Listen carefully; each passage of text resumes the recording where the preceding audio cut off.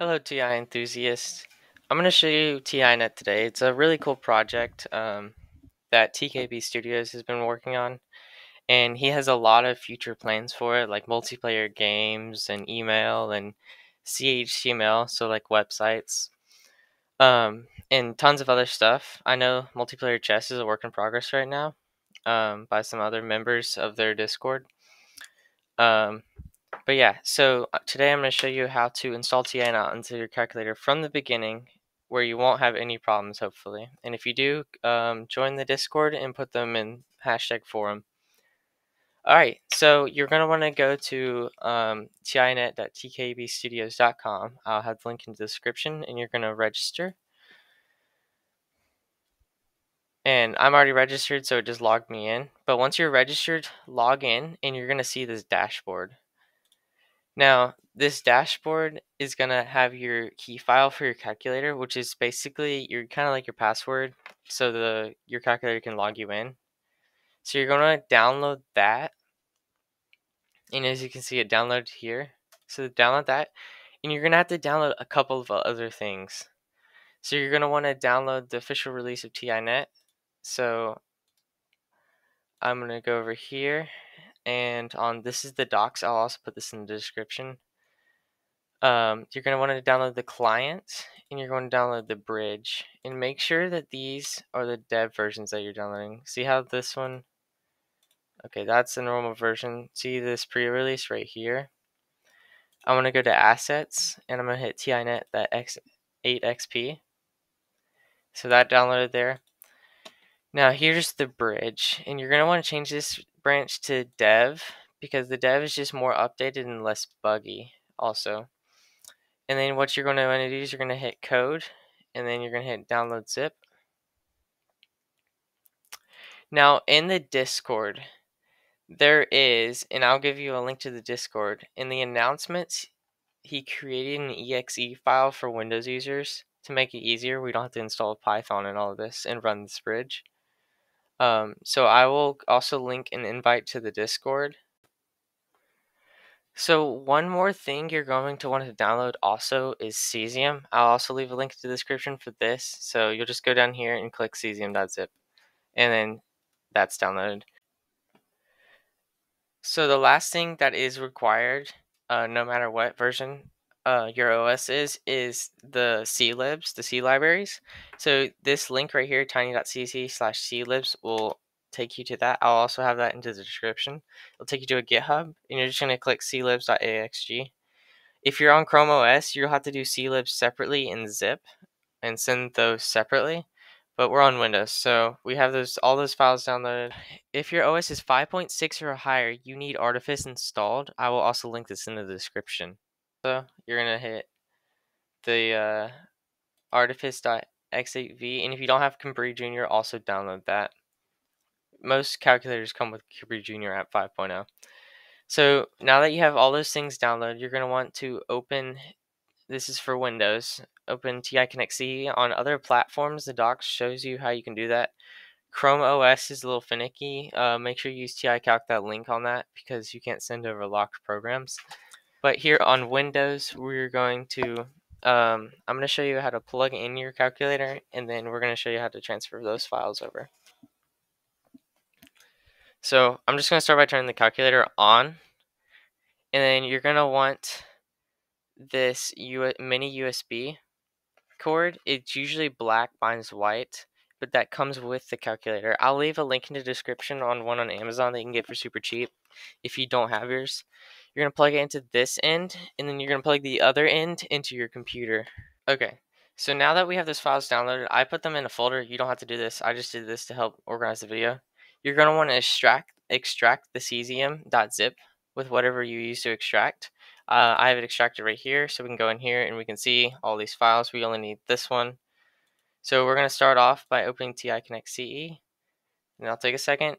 Once your calculator is plugged in, you're going to want to click this little file tab, and we're going to drag things, but if you can't drag things, just use this little computer with an arrow. So now that we have that, I'm just going to organize things a little bit. This and then this here. So we have you click this tab, and then you can see all the files here. This is my calculator. So what you're going to do is you're going to start off with cesium, and you're going to want to drag this cesium or upload it with and then that can go to RAM. Send that. Okay, calculator's busy. Make sure your calculator's not running any programs. Like right now, mine was. So you're going to drag that, send to RAM, and you shouldn't get any errors. Now we're gonna click. I'm holding Control and clicking these to make it easier, but you can also just do them individually. We're gonna drag these over, and these are just the name. Archivist is going to RAM. These two are going to archive. Perfect. This is what you want. Unless you want to, unless you think your calculator might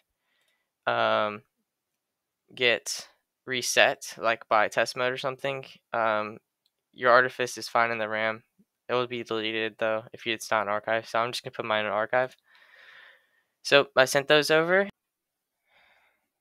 One thing I forgot to mention was also you have to have the clibs. So I showed you how to download this a minute ago. Make sure you transfer those also, and these are all going to the archive. Make sure you have replaced existing content so it updates them if you already have them. So another thing we're going to want to do now is I'm going to launch the bridge from the exe that was made. If you're not on Windows, then then you have to use the Python script.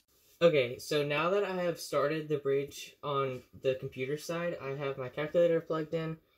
You're gonna want to open Cesium by going to apps and then scrolling down to Cesium. Actually, hold on, I'm gonna show you how to jailbreak it first. So you're gonna go to Apps, Cabri Jr. You're gonna hit Enter, and you're gonna go down to Open. If this menu's not here, just hit Alpha and then F1. So you're going to go Open, Artifice, and then you're going to go down Cesium. My Cesium's already installed, so it's fine. But that installed it, and then you hit Mode to exit that. But yeah, so now I'm going to launch Cesium. I've just done Artifice, and I'm going to go down to TINET, scroll all the way down. You will see this screen. Now, keep in mind, the bridge has to be running, which it is, and it's connected. I'm going to make sure that my... There we go. So I had to unplug my calculator and plug it back in. But you can see on the bridge, it logged me in. Now, make sure never to share or give anyone your key file because that's your login. So I'm just going to click login. So I'm just going to click login and hit enter. And now you can see update. Do not press this, it will break it. This is still in dev version. But then click TINET chat, and now I can test this, and hopefully I will get a response from someone. So I did that in weird caps.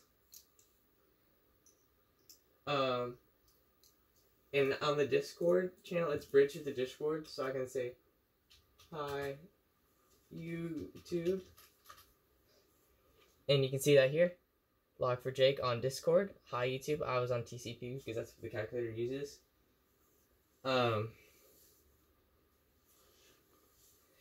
Yeah, so that works, which is pretty cool. And you have capitalize, that's lowercase, and then you can do capitalize by hitting alpha, and then that's your letters are in capitalizations.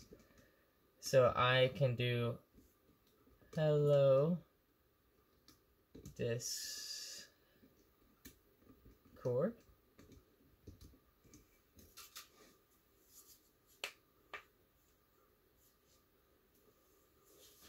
And yep, that's how it works. And then you can just hit clear to back out of that, and that will take you outside of the program. But yeah, so that's how you do that, and that's how you use TINET so far.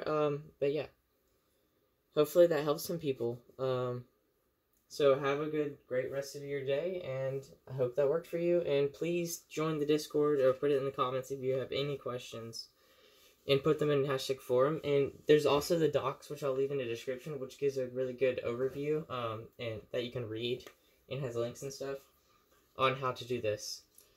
But yeah, I hope that helps some people, and have a great rest of your day.